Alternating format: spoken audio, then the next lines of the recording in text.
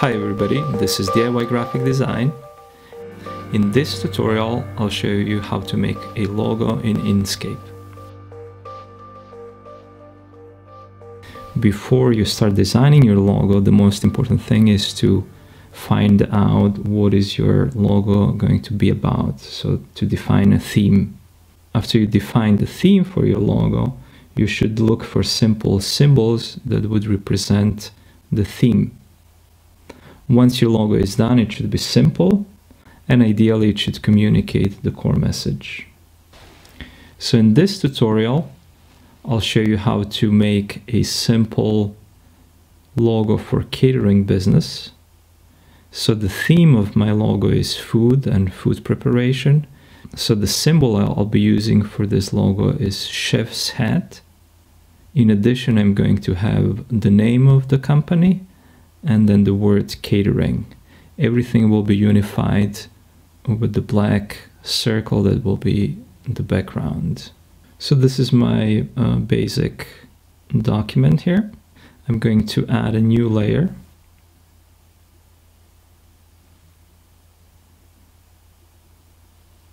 Then I'm going to go to File and Import, and I'm going to import a reference image, a hat that I previously made. So this will be just a reference image. So right now I'm on my layer 1. I'm going to decrease opacity. I'm going to lock my layer so that I can work independently on another layer. So I'm going to create a new layer, name it number 2. And now I'm going to zoom in so I have a bigger image of this hat. And now with my shape tool, I'm going to draw around and create the hat based on this reference image. I'm speeding up here a little bit so that you're not bored, but you'll be able to see how I work through this. So here I'm creating layer number 3. So I'm primarily working with this shape tool. I'm adjusting my nodes. And by adjusting nodes, I can get the specific shape I want. So for right now, I'm just creating an outline of my hat, and this outline will be filled with color later on. I'm creating layer number 4 here. I'm going to create stripe.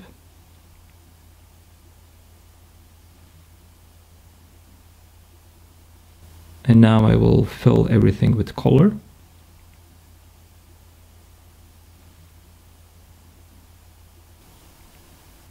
And I'm going to group everything. And now when I compare to the reference image, I can see that it looks almost exactly the same. I'm going to delete my reference image. And now I can start working on my type. So I'm going to create a new layer, layer number 5. And then I will type my name, pick the font that I like, resize it, and I'm going to create another layer and create word catering here, position it, and in addition I'm going to create letters G and C that will be right beneath my hat, and I'm going to position everything so that I create a nice relationship here.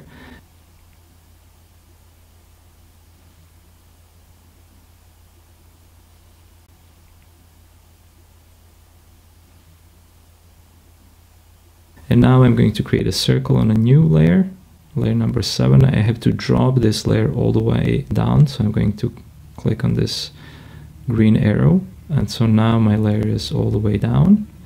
I'm going to lock all the layers except the bottom layer. And then with the circle tool, I'm going to create a round shape. And now I'm going to reverse the color of my logo. So everything that's black will be white and everything that's white will be black.